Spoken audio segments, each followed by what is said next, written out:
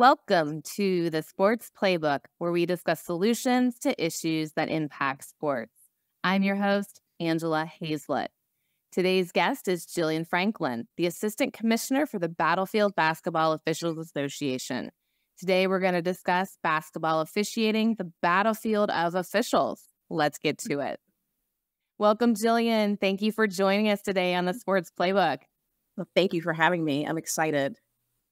Jillian, you have a really long, rich history of being a basketball official and now serving as an assistant commissioner. Talk to us about how you got to where you are today and what was the process? How did you get involved with basketball officiating? That's from playing. I've played all my life, and I was definitely the player that complained about the zebras. Right? There's always the zebra's fault. My dad coached me my entire life, and I remember riding home in the vehicle, like, if so-and-so wouldn't have missed this foul and put us on the free throw line, we would have won that game. So I distinctly remember coming home one day, and he said, "You know what? I've got a solution. I'm going to fix you." I'm like, "Fix me? What are we talking about here?" And he said, "You're going to officiate." And I'm thinking that he's joking. I asked Mom, "Is this a joke?" And she said, "What your father says goes." So, like, okay, this will be interesting. Yeah. Well, I've never ref. Like, I play, I don't ref. He goes, "Well, you're about to learn how to ref." And he had set up a part-time job in the wintertime for youth girls basketball and youth boys basketball, officiating for Rockingham County Parks and Recreation. And one of my fellow teammates also complained just a little bit. So her parents decided to do the same thing.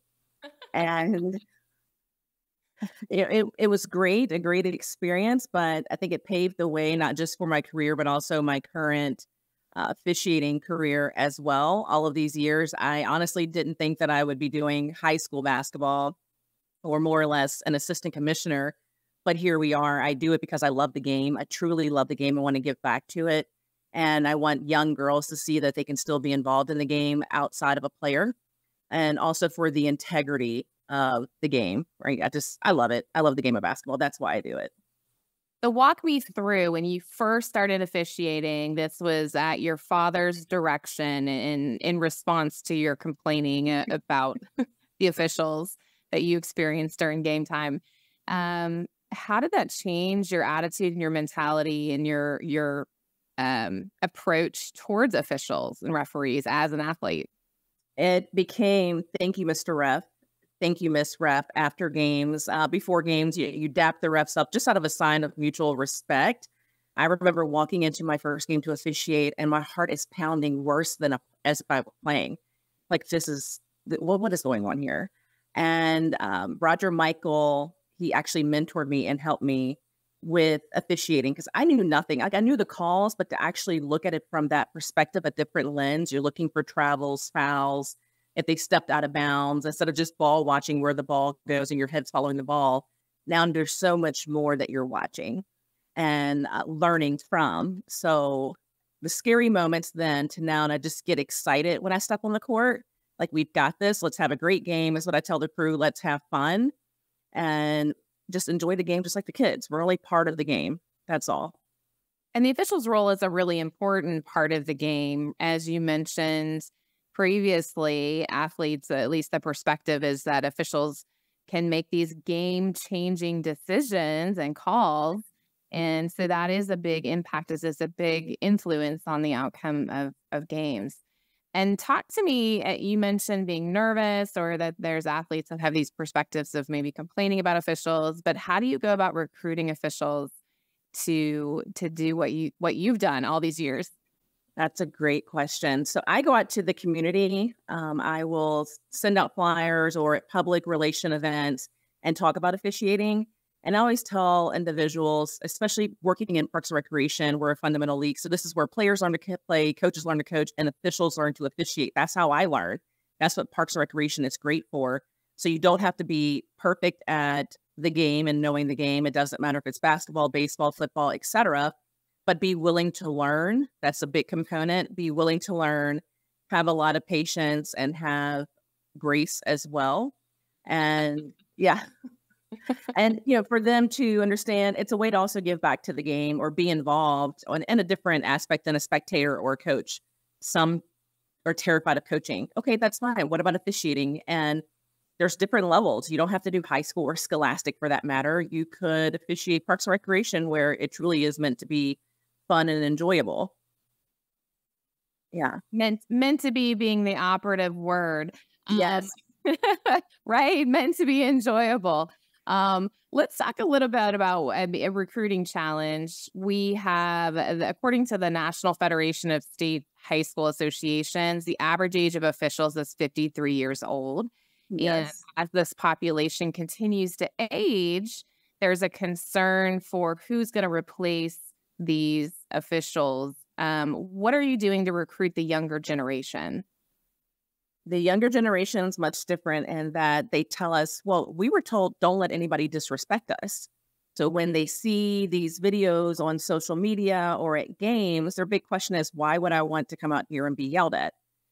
And it's like, well, while you do see that, unfortunately, the 10% that's extremely bad is what outweighs the 90% of the good in the game. And you have to remind them of that and remind them that you're always going to have challenges. There's always going to be at least one bad apple at the game. You can't control how people react, their feelings, big emotions, because their child is playing. They want them to win. And sometimes to an extent, they're living through their children during these games. But also, we need the younger generation. They're the future.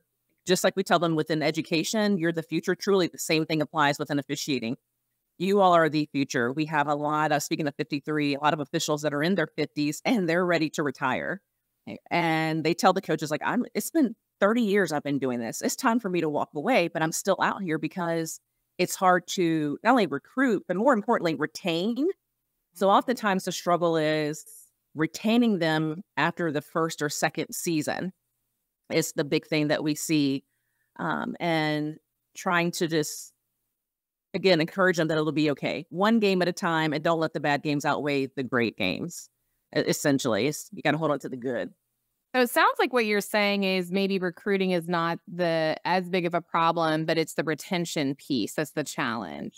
Yes, I know for us, retaining them after the first season, typically okay. The second season where it gets dicey, our local soccer association said that the first year is their most difficult year in retention. But for them, they've noticed if they can retain them for 3 seasons, then they have a lifelong official for their association, which is awesome. Yeah, definitely. Well, I would imagine another challenge with younger people might be the transitory nature. Like if they don't stay within a community, it might be hard for them to kind of consistently be part of the program, or if they are having families and other life challenges and work challenges that kind of get in the way of serving in that role. Are we experiencing a crisis when it comes to a shortage of officials? I believe so. And I say that because we had well over 100 within our association pre-COVID. And post-COVID, our numbers have fluctuated between 65 and we're currently at 72 on our roster. But of that 72, 10 are not ready to officiate this season. So that leaves you 62. And essentially, as you just said, those that have careers or families, that goes back to the human element that I tell folks. Like these officials they're human. Their husbands, their wives on game days, they're spending more time to provide a service for you and your child than they are with their families, right? And we have to remember that as well. Yeah, that's an interesting point. So the numbers, you are expressing that the numbers have dwindled post-COVID. Is this a COVID issue? Is this a generational issue? What is causing this crisis? I can do things that cause me less headache issue is what a lot of our officials who end up retiring or walking away. They said, hey, like I found that my new hobby is golf, or I found that I can go officiate volleyball for sometimes more money. I mean, money is a key factor. And I don't get yelled at the way that I get yelled at during basketball. Folks forget, like with basketball, you're enclosed in an area versus, say, football, where you can't typically hear somebody yelling at the top of a set of bleachers, right? You're on the field and all you can hear is the coaches and the players. But for COVID, many people found different hobbies that were more fun And they also, the quality of time, going back to, again, to that human element, they said, I didn't realize how much time I spent away from home until COVID happened and how much I missed out on spending time with my significant other, my kids, or travel, whatever the case may be for them. Right. So they wanted to take advantage of having that time back. The time was the biggest factor. Again, also with the money part, it's I can go do something else and make just as much money or more, but with less stress. Yeah. Yeah. So kind of reprioritizing things. Let's dig into the money piece because at the collegiate professional level, we're talking a pretty significant chunk of change for officials' pay. It can be several $100s to thousands of dollars versus we're talking scholastic and recreation, maybe 25, $50, right? That's a pretty big difference. And Absolutely. how does that, because you're trying to recruit for more of the grassroots youth type of level officials. So talk to me about those competing challenges and interests when the potential to earn more at the higher level exists. It is a challenge in that for years, recreation, especially as you just mentioned, $25, that's being generous. When when I officiated, I remember making $7.50 per game. And I look back on time, 25 years ago, like, oh my gosh, compared to now. And many places still pay $15 to $25. I simply will not do it because I know what I'm worth and my skill set. I push other parks and recreation departments to pay your officials. It's a double-edged sword in the sense you complain that you are getting folks that aren't qualified, but that's what you're going to pay for. Versus if you have a veteran official or a state qualified official coming out, they're going to expect more than the $25. So for here in Fredericksburg, we are now paying $50 per official for a 2-man crew and $55 for a single-man crew. And our officials are so thankful. I've been the catalyst within my surrounding area that the association will come to me. I'll make sure that we can work it within our budget. And then it allows, in a sense, leverage to negotiate with other parks and recreation departments. And on the NCAA side, as we both know, you make significantly more. I know a lot of Division III, they're paying $500 per game. High school varsity, we're at 97. Wow. That's significantly different. So if you're already traveling for some of our folks 2 hours, depending on where they work versus where their high school game that is, and they're going to spend the same amount of time on the road to go do a college game, I'll be the first one to say, go do college. Not just about the money, but the exposure that you get within college and the opportunity to move up, because there's always an assigner watching the games, looking to recruit another official. And then, of course, your bigger games for the NCAA, your big conferences, many of them pay $3,500 a game. They can make a career out of it. Wow. Some of them do. There are several that have made a career out of it. Yeah. And you mentioned these assigners are kind of watching and recruiting talents. And is that a moment of pride for you if one of your own gets recruited and then pulled away, or is that absolutely?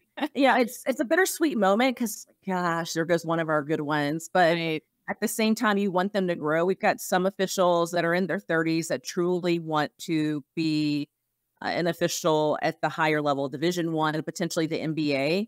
I'm like, go for it. If you have the flexibility to do it and you're able to attend the trainings and create the network, absolutely go for it. And it also gives you leverage when you're talking to the younger generation, like, hey, look, we have however many officials that are now officiating on the higher levels and that are continuing to progress their careers. Absolutely. Absolutely. And that can be motivational to know that there's a growth trajectory for some of these younger officials, that there might be a future for them serving as a referee. But let me ask you this. You mentioned some of your numbers have gone down as far as trained and qualified officials. But yes. Let me ask you this question. Has the demand for an increased number of officials increased? Are more games being added, more leagues? Is there a competing associations that have folded? Is the demand increased? Is that another factor contributing to this crisis of a shortage of officials? That has, I'm not sure if you saw how the youth sports industry, the worth has nearly doubled during the pandemic years alone. And there are significantly more games all throughout every level. whether it's Parks and Recreation, travel ball, AAU. Travel and AAU are much different, contrary to what most understand. So that also takes away from the current officials because they're independent contractors. That's what folks don't realize. They're not required to officiate. Right. And we have to remind all of our contract schools, hey, everyone's independent. They can work for multiple associations. And if these associations are asking them to come referee for $30 more, they're going to go up the road for $30 more. I think it's great on the grassroots side that there's an increase in games because we want our youth involved. I just understand also that it can make things difficult when you're trying to assign and cover all the games as well. We have some leagues that for Parks and Recreation will run from 9 a.m. tip-off, and their last game is at 8 p.m. And with that said, we actually did a survey this past season, and our officials have said we do not want to referee a game later than a 3 o'clock tip-off time. So that was one of the negotiations. Hey, on your Saturdays, 3 o'clock is your latest tip-off time. Because remember, again, like they're humans. They don't want to be out here 5 to 9 p.m. on Saturday. They want to enjoy part of their Saturday, especially when they just did a doubleheader Friday night. So, Jillian, what if instead of at the really grassroots level, if instead of having qualified trained officials that are getting paid, you have parents and coaches out there doing the job and officiating, getting exposure to it, getting experience, but also supporting the development of the youth and maybe even appreciating how difficult it is. Is that a solution to solve this crisis? I think it's a Band-Aid over part of the crisis. And I say that because there's difficulty in getting coaches to coach or parents to coach. And the biggest drawback is I've heard past 2 years across field hockey, soccer, and basketball, the leagues we offer for my department, I'm terrified of the parents. Jillian, have you seen the videos? And I laugh, not that I'm laughing at them, but I truly feel them like, yes, I have. And I officiate. Trust me, I deal with this all the time. I also coach. So I get what you're saying. But again, it's reminding them that we're a fundamental league. So for me, I focus more on let's just get parents to coach because that's a big issue. We just need volunteers because it's volunteer based to give their time and coach. And then we can work on the officiating. At least if now we have an association covering the games, it makes life a little bit easier on the administration side. I just don't know. Also, what happens when a parent says that wasn't out of bounds? You don't know what you're talking about. And then your parents are going at it and forgetting we're just here for the kids. Right? We're here for it's all about them and their experience. And to remember, they're going to remember this negativity far better than they're going to remember scoring their first goal of their career. Yeah. So don't let your actions and emotions overshadow what we're really here for. But that's been a struggle is getting parents to coach. And for our department, we rely on the parents to volunteer coach. So I've actually kind of included that in my signature line, let them know like, hey, we need you. And it'll be okay. And so my thing to encourage them is I give them a drills packet for every sport to help the process. And I also say like, hey, what about co-coaching? So you and I can come together and co-coach. So there's less stress on you or I taking on the team as a head coach, and we can collaboratively take it on together. Yeah. So youth coaching crisis as well as an officials crisis. It is. Let's talk a little bit about the recording aspect because many games are being recorded now, either officially or unofficially. With fans on the sidelines with their cell phones or, official game footage. And that footage can be used to scrutinize the gameplay calls of referees. Talk to me about that. What do you think? Are you pro recording of games? And is that a good educational opportunity or a chance to change play calls on the field? How do you feel about that? So per National Federation, film is not allowed. It's something that it's not implied in the games. On the NCAA level, I know it's at different points in the game, which it can be applied. I think it's a beautiful thing on the National Federation level that it's not applicable. I love it. Otherwise, we'd be spending all of our time at the table reviewing film versus having a flow of the game. On the side of uploading it to social media, there's a couple of official association groups on Facebook that I am a part of. I use it as a learning tool. A lot of officials and I will share the video and it'll be, well, what do you have? And you listen to what they have and give the rule and the basis. And then I'll say what I have.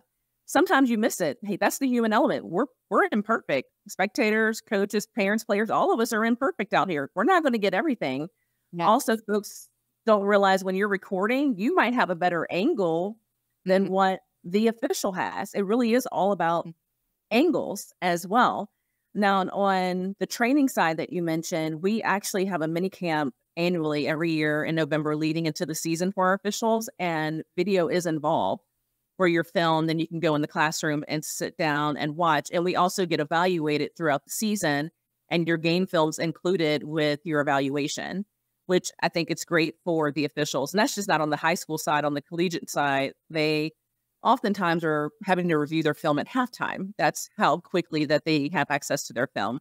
Wow. But yeah, I think it's beautiful on the National Federation side that it's not applicable. It would just in a complete chaos. For now, anyway. For now, yes. For now. Yes. Who knows? And let's talk about abuse in sports, fans, coaches, players treating officials with disrespect. Talk to me about that. How do officials control and manage the game? What power and authority do they have? What remedies do they have in those environments? So upon arrival to a school, the first thing that we should do, which I do, I find your game day administrator. Sometimes it's not your athletic director. Sometimes it's your principal, assistant principal. Sometimes it's a teacher. But it doesn't matter. I just want to know, who is my game day administrator? Because if I have issues, I need to know, who am I coming to handle these issues? I say that because folks forget officials are only at the game for two reasons: to adjudicate the rules and to keep a safe playing environment. We are not game day management in regards to taking care of the fans or handling them, having to eject them. Now, sometimes that does happen. If it's not handled, I had to do it at the end of this past season. I stopped the game and said, you can go ahead and call the sheriff's office now and have them send officers over, because we will not resume this game until they are gone. And this behavior was going on when I walked in for the JV game. And so I had warned the AD, and it just became where the girls are crying, the parents are distraught, and they needed to go. They took away from, again, why we're here. And after they were out of the gym, everyone started yelling, "Thank you so much, Miss Ref." And you could just feel the pressure in the room lift. Yeah. And you hate doing it, but if I have to protect the kids, and that's what I tell folks, I'm not here for anyone else except for the game, and more importantly, these players is why we're here. Folks forget, again, like I said, we're here to adjudicate the rules and to keep a safe environment, and we're only part of the game. We do not determine the outcome of the game. When we get told, you caused us to lose the game, okay, well, I didn't tell your team to miss 15 layups.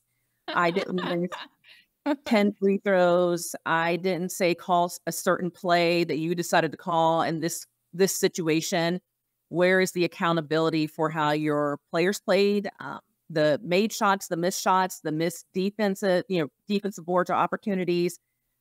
Officials are just part of the game, just like the players and coaches are. We're nothing more, nothing less. We don't determine the outcome, and we definitely don't try to include ourselves in the game by any means. And sometimes if the abuse gets so bad, especially if you're close, I will often say, hey, I will gladly pass along the commissioner's number or my number. We welcome you, because we need more officials for all sports. And that usually makes them kind of sit up tight and they don't say too much more. If you want to join us, please join us on the dark side. We need you, because there's not enough of us to truly go around for all of these games. So the more, the better. Be part of the solution, not the problem. Yes, absolutely. And what about officials? I've been at games where officials have maybe there's some pride at stake, have kind of stepped up to a person and kind of gotten engaged in an altercation. What kind of education or tolerance do you have for officials who may respond in kind to fans who are being somewhat abusive? So we tell our officials we're not here to obviously have that confrontation. And sometimes also it's when you hear what's been said to them, because we don't know what's being said. It's like, okay, now like I don't commit it, but now I can understand why you were so emotional and why you said what you did, or not necessarily said you did, but stepped towards a coach or even a player. Some of the things that we're told or here on the court, people would be amazed at some of the things that are said. So we do not encourage it by any means. It's always take a step back. If anything, tell your partner, switch. You know, if you get to a timeout, say, hey, I need to get off this side, especially if it's a coach that is just riding you the entire game. I need to get off this sideline. Right. Get me off this sideline so I can breathe, hear myself think, and take a moment, and then I'll be good. Learn to walk away is the other thing. You know, we also will put up our hand and say, coach, that's enough. Like I've had enough. You put a warning in the book to let them know, like, that's your official warning the next time it's a tech. And we move on. And oftentimes, believe it or not, you'll have coaches come up to you after the game or at halftime and apologize. Like I was out of line.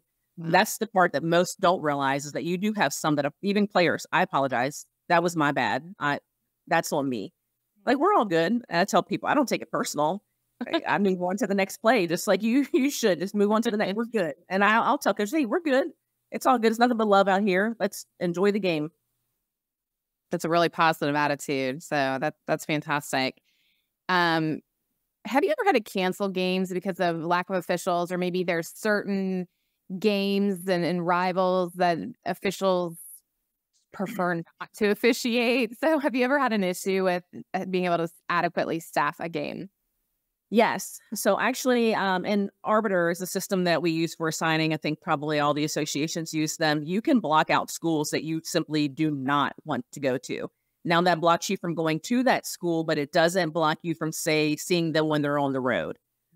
But we also have had issues with rescheduling. I've experienced it before stepping into my role as the assistant commissioner, where the commissioner will call and say, hey, Jillian, I don't have any officials for your games tonight. Can we reschedule? Absolutely. For soccer, I've had it. They don't have officials. So I'm proactive. I say, you know what? I'm not canceling these games.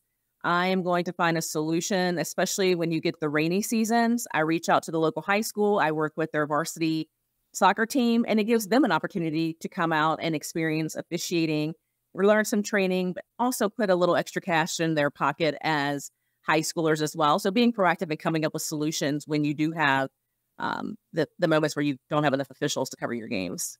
Yeah, it sounds like very, very creative solution. What would you say is your biggest concern for the future of officiating and the future of the sport? Kind of our final question of today. With officiating, my future concern is the age that you spoke about earlier. The average age is 53 years. It's not old by any means, but it's certainly not young. And the sets of have, say, 16, a set of legs that are ages 16 to 30. And we really don't have the gap between ages 25 and 35 to fill that void. And these officials that are in their 50s, their 60s, it is time for them to retire. And I'm not saying that they're not great or they can't keep up. I'm just saying it's time for them to live their life. And if they want to do something else, go do that. So that's my concern, is how are we going to fill this void when we are going to have a mass exodus due to matriculation? And we're there. Every association experiences it. We're going to have it here in the next few years ourselves. And we're already coming up with solutions or trying to think of solutions. How do we, again, recruit officials? As far as youth sports go, it's going to be very interesting. As long as we continue to have the pay to play, that mindset that I paid for my kid to be out on this court, or, with that, you're going to put them out on this court because it's my money and I'm spending $20,000 a year. It just adds a level to me of negativity of why we're really here and what youth sports is about. It's for the child that wants to try something new, the kid maybe who has a dream to play pro, for the young ladies who think I need to get in shape, not just young ladies and young men as well. It provides camaraderie, teamwork, accountability, discipline, learning to work together. So until we can kind of get back to that foundation, I don't fear for it. I know folks like myself continue to fight for it, so we're going to be okay. But it's concerning. So we need more to continue to step up and be more vocal and educating. And, at the end of the day, we have to educate the parents, the coaches, the players, everyone, what youth sports is about. Thank you for educating us today and your insight into basketball officiating and the battlefield of officials. So thank you for your time, Jillian. No, thank you for having me. Absolutely. Thank you to our fans on the Sports Playbook. On our next episode, our guest is Catherine Knorr, who will discuss with me the future of sport. We will see you then.